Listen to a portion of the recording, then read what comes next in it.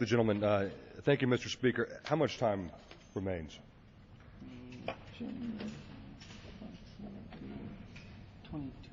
22 minutes.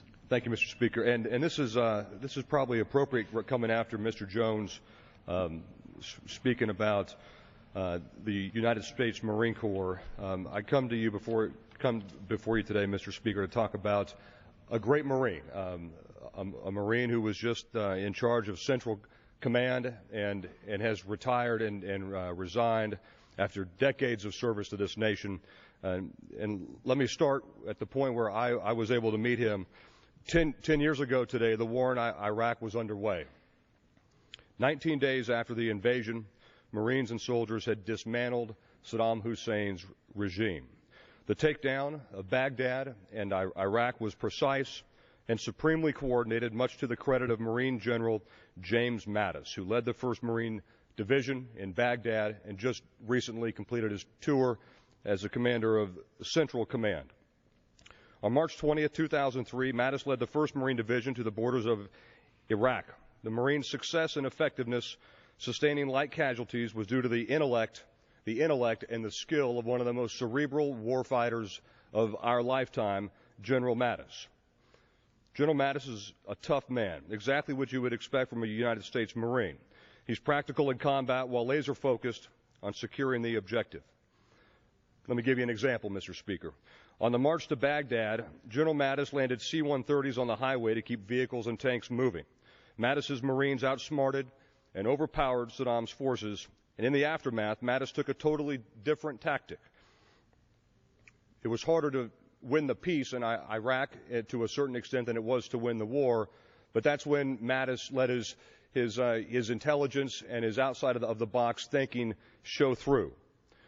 In the aftermath, General Mattis and his commanders, working to build trust, establish alliances, and support projects that were important to the Iraqi people, befriended what some thought were the worst people.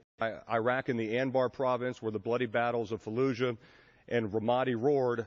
General Mattis was able to make friends with those sheikhs and with those elders, and brought upon the awakening, where those local tribes realized that Al-Qaeda was their enemy, not the Americans, and they then turned on Al-Qaeda in Iraq, and that was able to precipitate the surge and the drawdown from Iraq, where we won, largely as a testament to General Mattis's leadership. There were a lot of other great generals, General Odierno, General Petraeus, General McChrystal, General Kelly, General Dunford, who's now in Afghanistan in charge of the International Security Assistance Force. A lot of great generals, but General Mattis stands out to me, and I would like to relay a quick experience. When I got to Iraq in 2003, I was driving north to join the 1st Marine Division, and we got ambushed, Mr. Speaker. My Marine that was on the Mark 19 in the gun turret got shot in the arm, and at that point, as a lieutenant, we were taught to drive out of an ambush as quick as possible, and link up and go back and prosecute the enemy if we were able to.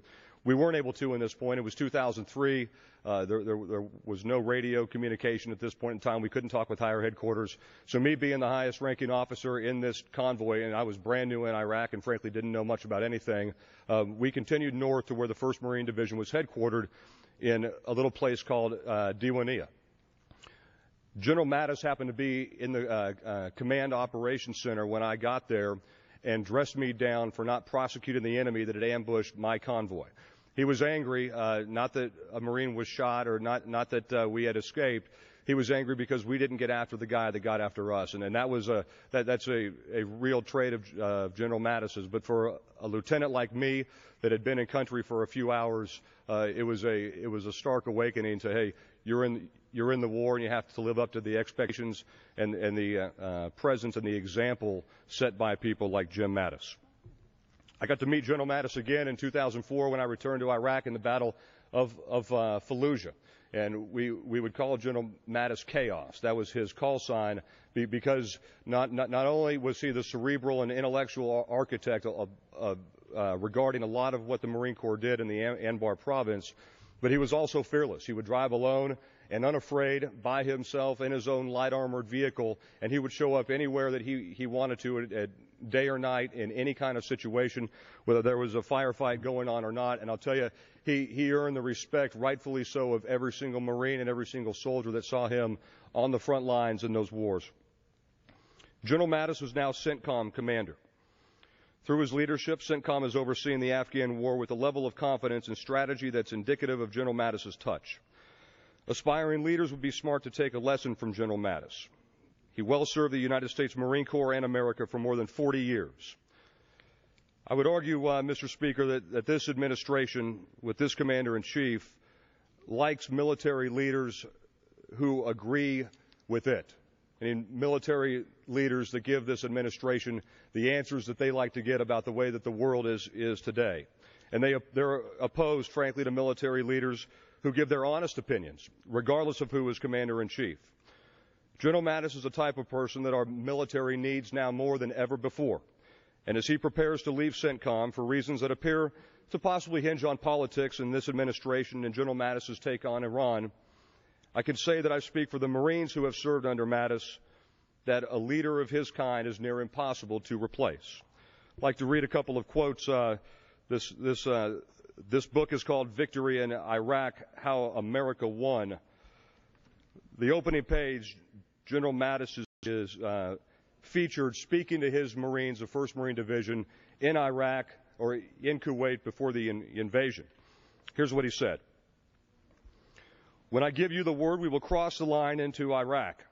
For the mission's sake, our country's sake, and the sake of the men who carried the division's colors in past battles, who fought for life and never lost their nerve, carry out your mission and keep your honor clean.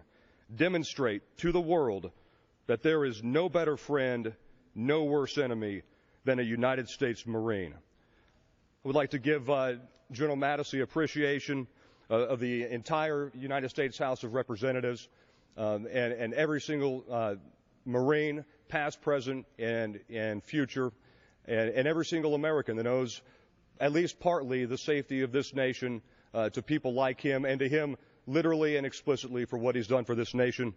Semper Fi, General Mattis, and we hope that retirement treats you as well as your Marine Corps did. I yield back the balance of my time.